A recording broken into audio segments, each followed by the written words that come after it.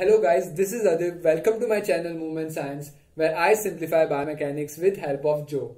In this video, I am going to introduce you to biomechanics and its core concept, that is the kinetics and kinematics. We will discuss about kinematics in depth in this topic. Let's get started.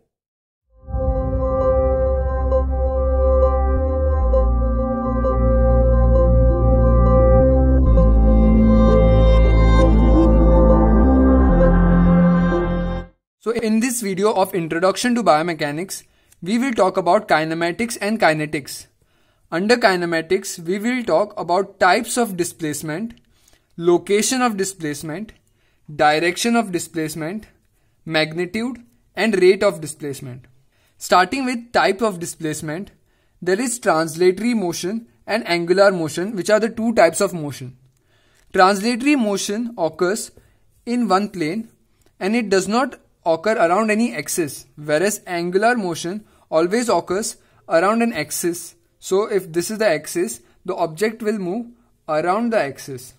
In human beings, translatory motion or angular motion is very rare, whereas curvilinear or three-dimensional motions is mostly seen in human beings. So for example, Joe has an angular motion over here, but this does not occur in a normal human being. Or a knee flexion that occurs around the axis, that is very fixed, does not occur in human being. If the axis is fixed, you can see his flexion is limited only till 90 degree. Now coming to the curvilinear motion, what happens in curvilinear motion is, if there is an object A which is moving in this direction, like a rubber from here to here, it is moving around an axis. If this was the axis, it's moving around this axis. And at the same time, it's moving in a linear fashion which is parallel to this plane. So this is how the curvilinear motion takes place.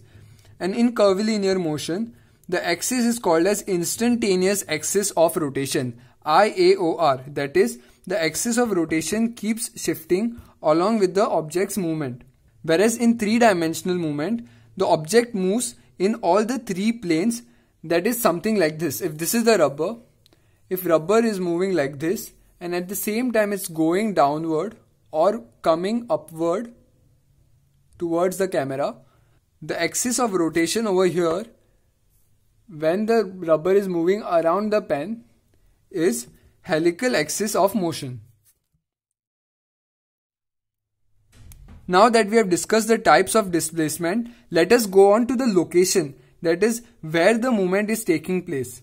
The movement can take place around any of the three axes, that is the antero-posterior axis, coronal axis and vertical axis.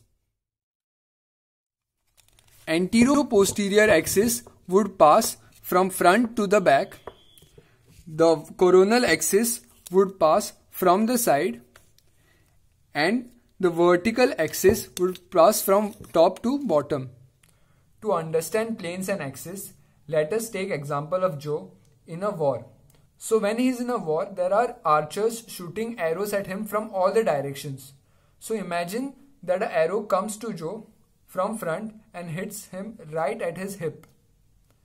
So the axis will be antero-posterior axis and the movement that will be occurring is abduction and adduction around this axis. This movement will occur in the frontal plane.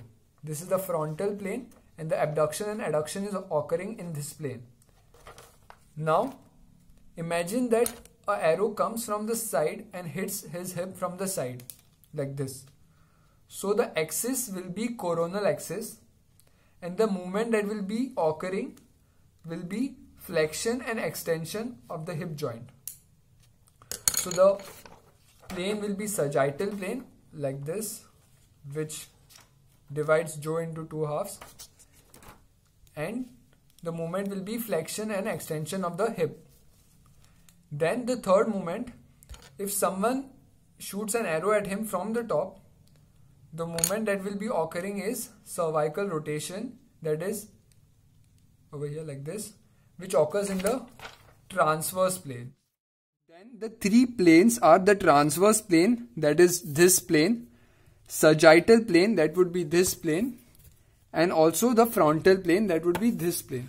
So when we talk about a three-dimensional movement, it would be something like this, where there is flexion occurring.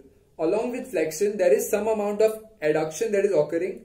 Normally, adduction takes place in the frontal plane, so it's a pure frontal plane movement. But in a three-dimensional movement, there is flexion, adduction, and there is also internal and external rotation of the shoulder. So if you take the humerus, there is flexion of the humerus, there is also adduction of the humerus, and also internal rotation of the humerus. So these three movements take place in sagittal, frontal, and transverse plane. The axis around which this movement occurs is called as helical axis of motion. Talking about the direction, there is clockwise and anti-clockwise direction, which is hardly used. Apart from this, we use flexion and extension, abduction, adduction, and medial or internal rotation, and lateral or external rotation. So under direction, we talked that this first set there is clockwise and anti-clockwise movement. But this again varies as the person changes his point of view. If the person is looking from the other side, it will be an anti-clockwise direction for him. That's why they came up with another alternative, that is, when the movement takes place in the sagittal plane, this is the sagittal plane, and the angle is reducing, it's called as flexion. And when the angle is increasing, it's called as extension.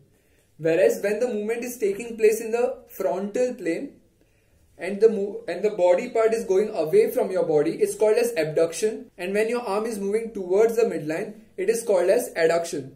And finally, the medial and lateral rotation, which occurs in the transverse plane.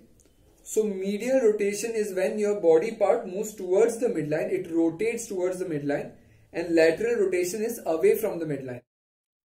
Going to the magnitude of the movement, this is called as the range of motion, that is how much range the joint covers. For a normal human being, it can go only till 180 degrees.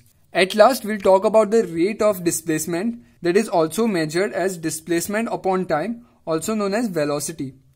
And also velocity upon time is acceleration, that is how much change has happened in velocity in a given period of time.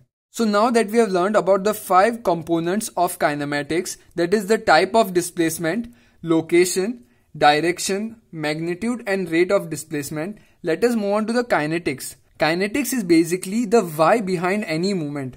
What forces cause the movement? For example, if there is quadriceps, it causes extension of the knee joint.